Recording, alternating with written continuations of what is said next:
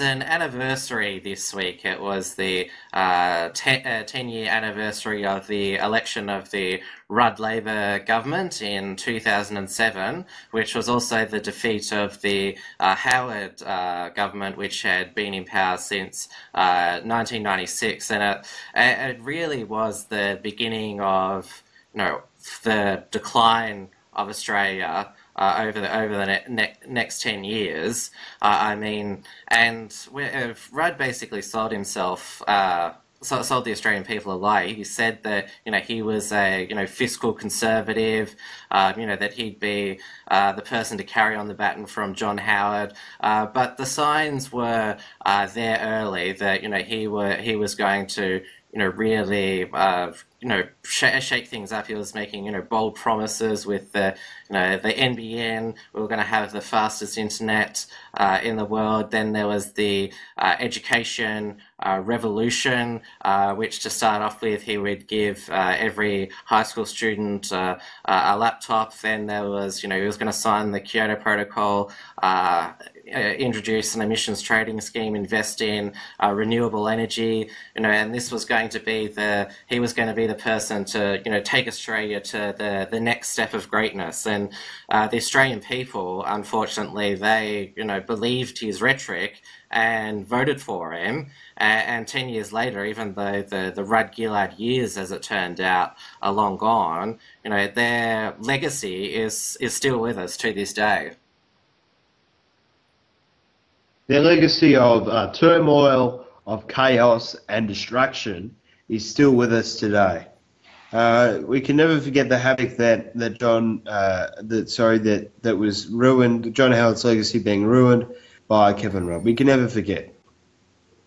But we've also seen this done before by Labor Prime Ministers, let's not forget. After the Menzies era, a fella by the name of Gough Whitlam got in charge of Australia and really ruined the country. Borrowing money from shady Pakistani businessmen, basic economic stagnation, the works. So pretty much, and this is no effort of hyperbole, every time Labor gets in charge after a golden era, they seem to burn the house down and, destroy everything. Now, Chesterton, a great Catholic thinker, said that there is no point of, tearing down a fence if you don't know why it was put there. And what happened was Kevin Rudd tore down that fence and he did not know why it was put there. He tore down the layers of prosperity, of growth, of faith, of family, of community, of country that were so great in that time. He completely ruined this country. He also set the precedent, I believe, for one-term governments across this country. We saw through him, we saw a hung parliament, and we saw, a great period of instability where the Senate was basically controlling all the activities of Parliament and nothing was happening. Also Kevin Rudd, we can never forget, I babble on about this, the NBN was a complete disaster. The economic stimulus package wrote off the future fund created by John Howard and Peter Costello, completely erased. We cannot forget Kevin Rudd, basically put this country into a mountain of debt when it had a huge, huge surplus. We cannot forget. And we cannot forget that Kevin Rudd, allowed thousands upon thousands of children to drown at sea and, millions of dollars to be made through profiteering of people smugglers. Kevin Rudd was a complete disaster.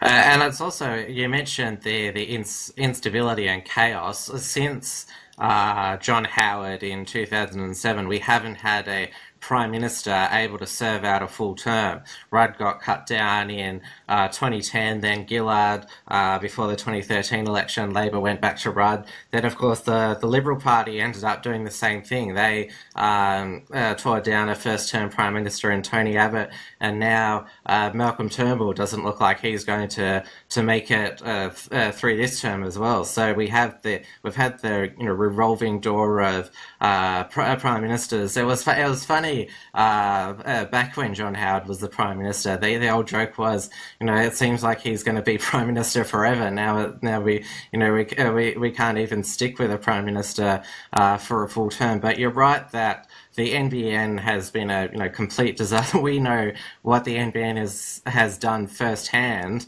If you watched our live stream last night, you would have known that our stream was cut off at one point, and immigration as we mentioned in our previous discussion, the reason why those men are at Manus Island is thanks to Rudd getting rid of the Howard government's strong border protection policy, but also the other major policy blunder from the Rudd era that we're still paying for is energy. We're literally paying for it. We're paying the highest electricity prices in the world, and we're not even getting reliable electricity. I mean, here in Victoria, they're already saying that there's a strain on the grid, and we haven't even hit peak summer yet.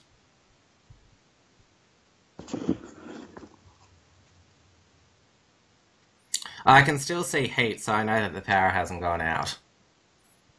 Okay. I was just testing there. Whoops, I stuffed that one up. Power is inordinately expensive, and it is extremely unfortunate what Kevin Rudd has done here.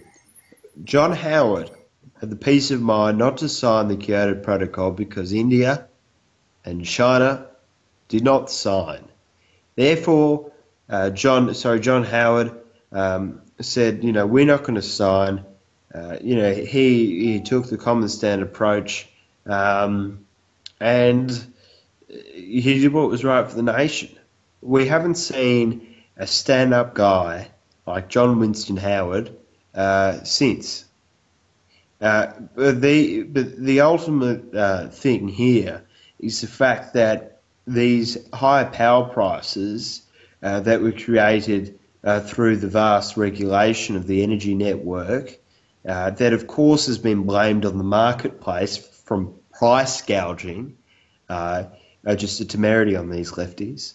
It was created obviously by all that, and what that does is creates a massive, massive strain on manufacturing. The very people that the Labor Party pretends to represent. They've done thousands of employees out of manufacturing jobs, out of blue-collar jobs, out of small business jobs. This has been a disastrous decision for workers, for business owners, and for families. It's been very costly to our nation. We haven't even mentioned the budget situation. I mean, John Howard and Peter Costello left a budget surplus. Now we've had deficits every year. Our debt is now, federal debt is now close to $600 billion. We're promised a budget surplus in 2021, but who knows if we'll actually get there. And meanwhile, there's the government programs, Social Security, health spending. Let's not forget that education funding. Don't forget that Gillard in her dying days locked us into Gonski funding, even though we've increased funding in education and our standards are slipping. So the spending is continuing to go up, the debt's continuing to go up, and of course the tax rate. I mean, personal income taxes are still close to 50% for the top marginal rate. Yep, and another thing that Gillard did was taking off the cap placing in universities. So there's been a flooding of fully Commonwealth supported university placements through people who were stupid. who are flooding the system. And the thing is, because the market itself was completely, it was regulated as to, will allow 1,500 people into this course if there's X amount of jobs. There is none of that anymore. So that is a problem because there's still that element of regulation into it. But it's just allowed government to get bigger and bigger and bigger. It was good when less people could get in, I believe, because, only the brightest and the smartest went to university. Now even a bachelor's degree is worth nothing, after what Gillard did there. And the economic stimulus package, I don't believe you mentioned that, Tim. That is what drove the nation into debt. They were spending, every school got a new gym. Every school seemed to get a new library. And there were heaps of fraud, waste and abuse through unions just gouging off the contracts there. And let's not forget the Pink Bats disaster, which caused the death of 4 electricians and caused 200 house fires. So it actually, the stimulus package, it actually, caused actual destruction and death. Well, when I said carnage, you might have thought it was a bit hyperbolic, but we're being serious here. The Labor Party left behind carnage. Dead electricians, dead kids, slower internet, high debt, a nation crumbling at its foundations. We can all thank that. We can all thank Kevin Rudd for that. So we definitely, on this show today, we traced back most of the problems we discuss on this show back to its source, which, yes, it wasn't, some people were saying it was a celebration, but for us it's definitely a commiseration 10 years on from Rudd's election victory. And I just hope that, the Australian people, they've learnt from this, I hope, and future elections they aren't taken in by the same bold promises and the same sales pitch, and we don't have to repeat the same mistakes. Well, the sign of insanity is repeating the same mistakes over and over again, and the Australian voting base is doing that at the moment. We are insane if we are to vote for this same chaos and dysfunction once again. This has been an Unshackled Fast. Please like, comment and subscribe. While you're here, grab our free ebook at theunshackledbattlefield.net and visit theunshackled.net for all the latest news and commentary.